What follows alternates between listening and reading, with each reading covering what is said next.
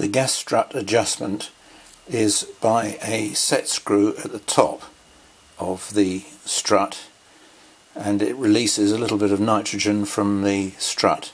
This particular one is 1200 newtons, which is roughly 120 kilos of support that it will give to the head, and the head here is a lot less than that. So I'll just gradually release a little gas at a time until I can manage to get the head to move up and down reasonably freely. I'll just release it once just so that you can see how it works.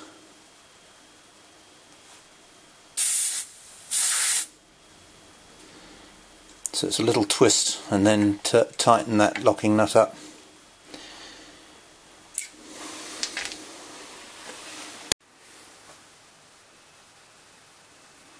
Right, I've now released the gas pressure to the point where this is more or less supported by the gas strut. This is not locked here at all now, so if I just loosen that off just to show you, and if I press this down, it goes down, and if I pull it back up, it goes up. It's just the handle that's falling off, which was loose. I'm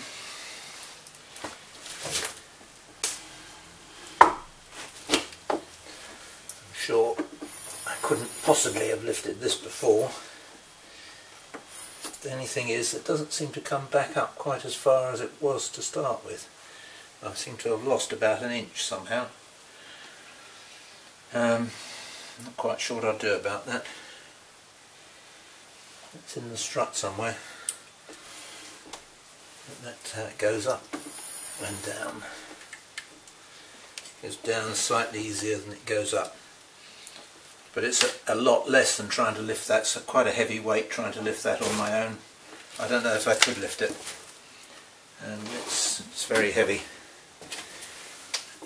So I now have a gas support for gas strut support, and you'll notice probably that on the side here I'll put the bracket so that I can have my motor controls on the side, and there'll be a brush motors controller when I get it put on, and this is just in here temporarily just to take the weight.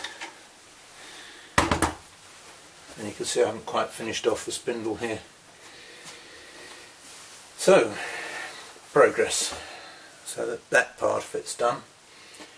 A bit disappointed in the strut, but never mind, that's the best I can do.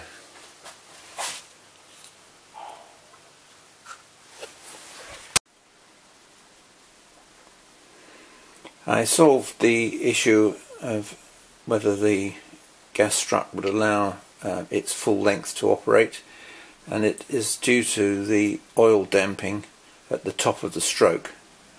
So if we go around the other side,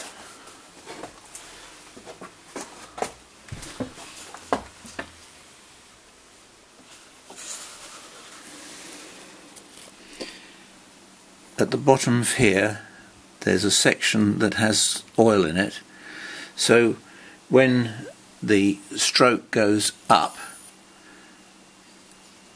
the piston, which is at the end of here, comes down into the oil and dampens the last bit of movement, and it is about that much, also about 1.5 inches, 2 inches of travel, and the rest of it is unaffected when it goes down. It's only when it goes up to the top.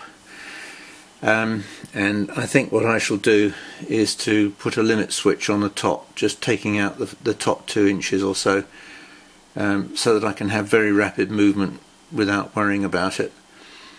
It's slightly annoying, but not a real issue. So that's what I'm going to do with that.